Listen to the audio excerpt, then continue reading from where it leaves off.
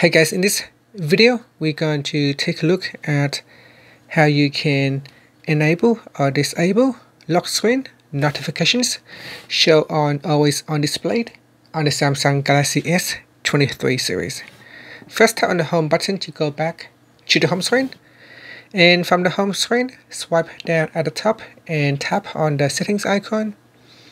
In the settings page, go down and tap on notifications. Then tap on lock screen notifications.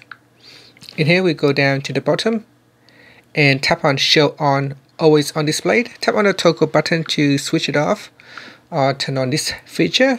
When this feature is on, if you receive any notifications on the lock screen, it will also be displayed on the always on display lock screen.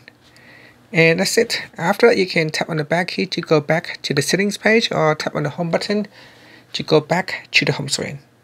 And that's it. Thank you for watching this video. Please subscribe to my channel for more videos.